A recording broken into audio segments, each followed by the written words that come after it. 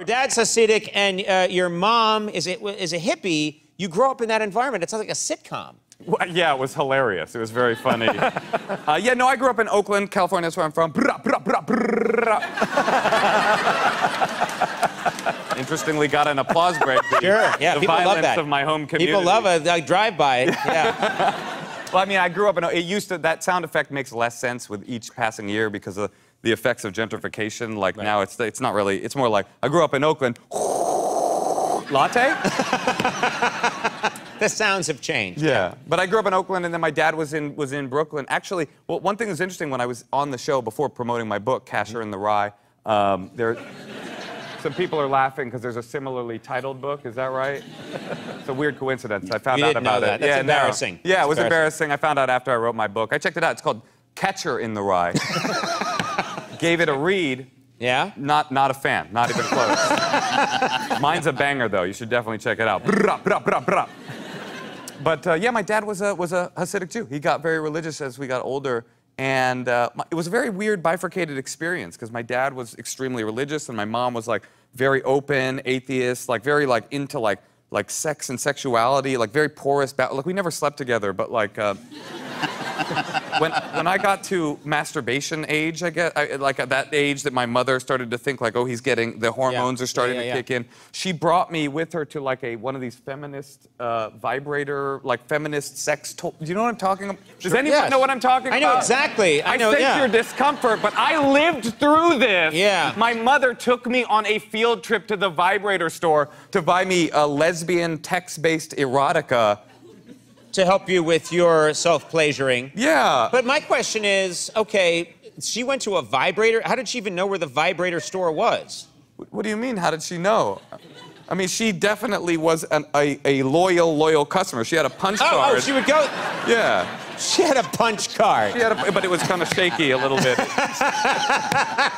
I wish it was just for my pornography. I wish, because the truth is she was very sexually open and stuff, and she would always buy accoutrement for her Hitachi magic wand vibrator. My mother's deaf, by the way. You remember that? My mom's deaf. Yeah, I do remember that. The Hitachi magic wand, do I need to mention to you that it is the loudest vibrator available on the market, and that my mother has no concept, no connection to the concept of sound whatsoever. This was my childhood, That's guys. how you grew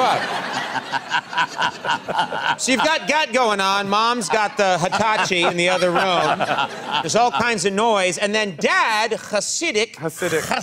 Very good. And what is that experience like when you go and you live with Dad? So when I go to Dad, you know, that's a much less sexually open environment. But I had already flowered as a young lady, and so I started doing this thing where we didn't have the internet, so I started like calling these phone sex lines. So I was very young. You remember? You were calling phone sex lines from your dad's house. Yeah, I'm not proud of it at all, but I got to the age where it was like bar mitzvah age, and I started to come alive, and so I started calling these numbers. But they had this workaround where you know, the parents blocked all the 900 numbers, so they made this workaround where you would call these long-distance phone numbers, and someone in some far-off, exotic location would answer. And the best call I ever made, I called a number, and the woman picked up. She's like, "Hello," or whatever. I don't do voices very well, so. What country do you think she was from? I'm gonna say probably like the Bora Bora, maybe. Yeah. I would say. Very, very expensive, by the way. And I called her, and I was like, "Hello, I'm a grown-up man. I'm not 13. I'd like to have sex on the phone with you, please." And she was like, "Oh no, sorry, I don't do that kind of call." She doesn't do that kind of call. I mean, there's only one... So why did they connect you to her if she doesn't do that kind of call? I don't know what happened, if there was a weird... I don't know. I have no idea.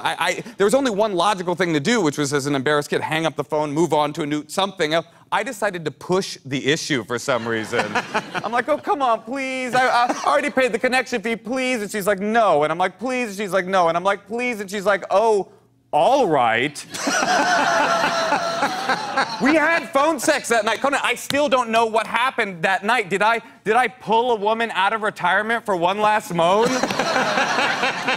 Or, even more compelling an idea, did I call a random wrong number in the Philippines and some saint of a woman could hear the pain in my voice, the two deaf parents, the Hasidic dad, the deaf mom just thought, you know what? This kid needs it. Go ahead and puck me, kid. Puck away.